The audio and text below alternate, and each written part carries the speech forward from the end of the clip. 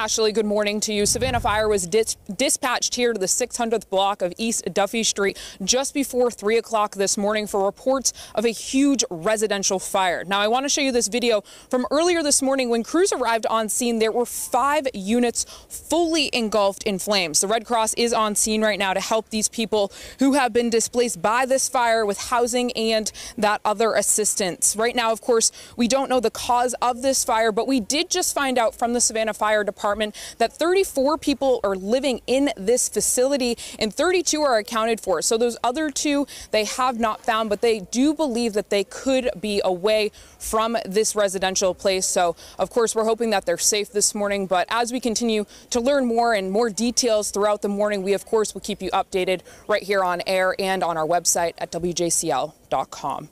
Reporting live in Savannah this morning, Emma Hamilton, WJCL 22 News.